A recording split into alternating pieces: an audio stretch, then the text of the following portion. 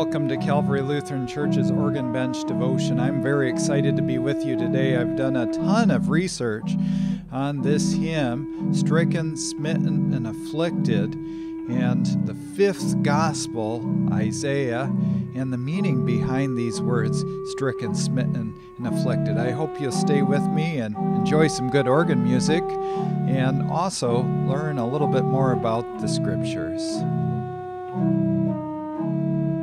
We're going to look at this hymn from LSB 451, Stricken, Smitten, and Afflicted, see him dying on the tree. Now, where do those words come from? They come from the Old Testament, from the book of Isaiah, chapter 53, part of what's called the Suffering Servant Psalm. Now, Thomas Kelly, he's from Ireland, an Anglican priest who wrote over 750 hymns. He's the son of Thomas Kelly, and that's going to be really important. He's a judge of the Irish Court of Common Praise. Thomas Jr., he studied law, and that's going to go a lot into this hymn, as you're going to see in a few minutes. Stricken and Smitten was published as part of hymns based on various scriptures in Dublin, 1804. So it comes from Isaiah 53:4, where it says, "Surely he took up our pain and bore our suffering, yet he considered him punished by God, stricken by him, and afflicted." Now, the hymn isn't based on the New International Version, which is from 1984, rewritten in 2011, but it's based on the King James Version, which Thomas Kelly would have been using at the time, where it says, "Surely he hath borne our griefs and carried our sorrows, yet we did esteem him stricken and smitten of God and afflicted." Hence our title of the hymn. Now, what is this whole psalm from the Old Testament and Isaiah? It's been called a suffering servant song. Now, who is this servant? Now, if you ask your average Jewish rabbi, they will say, no, this is Israel. Israel summed up as one person. He is suffering and representative of all the people. And you look at all that the Jews have gone through, from being in Egypt, from being put into Babylon, and nowadays until the early 1900s, Israel was exiled from their country again. But if you look at the scriptures as a whole, though, I don't think this is the only explanation, because really the servant king earlier in Isaiah is representative. He goes through this trouble, this messianic king. Now, yeah, Israel suffers, you and I suffer, but Jesus, he as the king, suffers as one person for all of Israel, for all people of the earth. Now, as we read it, I want you to see how you can see it as we deserve to suffer, and Israel deserves to suffer, but Jesus suffers in our place. So let's look at the meaning of the original Hebrew. It starts out, we're just going to look at this one verse right now. "Surely he took up our pain." So this one servant. Literally it means, but our sicknesses or incurable diseases he carried. So this servant took what none of us can endure, and the pains he bore them. This is sometimes called the substitutionary atonement. So to make God be willing to look at us, Jesus took our place. He was our substitute to bring us back together with God. Now, let's look at those three words, stricken, smitten, afflicted. The first word is stricken, or in Hebrew, nagah.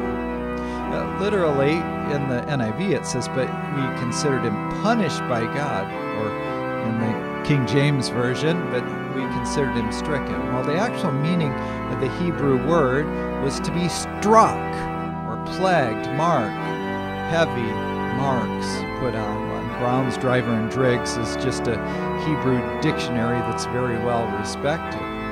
Well, example, if you were in those plagues where the Egyptians were plagued 10 different times by God, they were struck. The same word is used. They were struck with frogs. They were struck with blood. They were struck with darkness. And finally, the final plague was the firstborn son of every human and animal was struck. They were killed. You see, a plague is to be struck. Do you want to be struck by God? Well, now you know what to be stricken is all about. Or God punished the Egyptians when, if you recall, Abraham pretended his wife Sarah was his sister. Well, she kind of was his half-sister, but they were going to sleep with her, and God struck them with plagues. Or Proverbs 6:32 says, "But a man who commits adultery has no sense. Whoever does so destroys himself." Or blows, strikes, and disgrace are his lot, and his shame will never be wiped away. So stricken in the mind, stricken maybe in the body, feeling this guilt from then on. Or maybe even stricken with some sexually transmitted disease. You get the idea. It goes on, not just stricken, but smitten. The original word is hukah, or nakaz, the root. Stricken by him or stricken by God. It literally means to receive a blow, be wounded, be beaten, be fatally smitten, be killed or slain, be attacked, captured, or smitten by disease, or be blighted. This is physical harm. Some examples in the Old Testament, Isaiah 1, verse 5, graphically describes Judah getting beaten up. Why should you be beaten anymore? Why do you persist in rebellion? Your whole head is injured, your whole heart afflicted. You picture a guy being beaten down on the ground. That's what it means to be smitten. Or Exodus chapter 5, you remember when Moses came in and he told Pharaoh, "Let my people go free," and then Pharaoh basically said, "Well, make them work harder." And he did. And then the people started complaining. Look at the words. "And Pharaoh's slave drivers beat the Israelite overseers." That is, they smote them. They were smitten. And they had appointed, demanding, "Why haven't you met your quota of bricks yesterday and today as before?" Then the Israelite overseers went and appealed to Pharaoh. "Why have you treated your servants this way? Your servants are given no straw, yet we are told make bricks. Your servants are being beaten or smitten, but the fault is on your own people." Or the last word, stricken, smitten, and afflicted. And this is an unusual word. I thought this was interesting. Ana, literally, afflicted, to be bowed down or afflicted. It comes in a fancy Hebrew word, the pual, to be afflicted in discipline by God, to be humbled by fasting. And what I thought's interesting is most of this happens in one's mind. We're brought down. For example, in Leviticus 23:29, it says, "Do not do any work on that day, because it is the Day of Atonement." And that happened in the fall every year. And they were supposed to take the week off. And they're supposed to clean the temple and clean all the sin by these special sacrifices. And it says, when atonement is made for you before the Lord your God, those who do not deny or afflict, discipline themselves on that day must be cut off from their people. It takes some effort to take the week off. It's an affliction of mind and body. It could be with fasting or other things. Or Psalm 119:71, "It was good for me to be afflicted so that I might learn your decrees," or learn your scriptures. So affliction, to take the trouble to learn the Bible, it's good to go through that trouble so that you take it seriously. So in the hymn, that's what Kelly is doing. Thomas Kelly here is applying this stricken, smitten, and afflicted as it applies to Jesus. Look at the scripture. "Then Pilate took Jesus and had him flogged. The soldiers twisted together a crown of thorns and put it on his head. They clothed him in purple robe and went up to him again and again, saying, 'Hail, King of the Jews!' And they slapped him in the face."